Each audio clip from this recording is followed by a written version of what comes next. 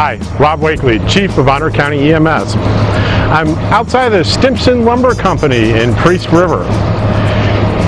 And now it's time to talk about our finances. Over the next few slides, I'm going to demonstrate how much in ambulance district tax income we're taking in, what that's costing per household and per person, how much in billing income that we're collecting when we actually bring patients to the hospital, and how that all breaks down into expenses. We're also going to show you how many people we have working for us and how much everyone is paid. As you can see, we will bring in $2.4 million in tax revenue this year, and that comes to $185 per household and almost $60 per person based on the 2010 census population data. We'll also collect about $600,000 in patient billing income, bringing our total budget to $3 million.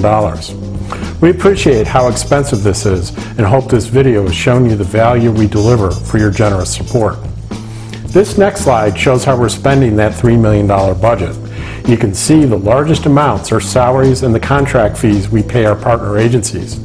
Our partner agencies provide ambulance services in the more remote areas of the county. The majority of them receive $25,000 a year plus whatever patient billing they can collect. These two items alone make up just short of $2.1 million, which comes very close to using most of our tax revenue. Other expenses include leases on our Sandpoint and Priest River stations, leases on 2 fairly new ambulances, and the final payment on a $1 million loan made to Bonner County EMS back in 2006. Also, we have contracts to pay our medical director and billing company, fees paid to the county for 911 dispatch and insurance, vehicle expenses, medical supplies, and all the other sundry of items required to keep this agency operating.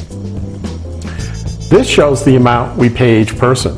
The full-time staff includes 1 chief, 1 deputy chief, 1 office manager, 3 shift captains, 6 paramedics, and 14 advanced EMTs. This represents 24 hours a day, 7 days a week staffing of 3 ambulances and 2 paramedic fly cars. Staffing levels have not only not increased, but they've actually decreased by 1 since 2009.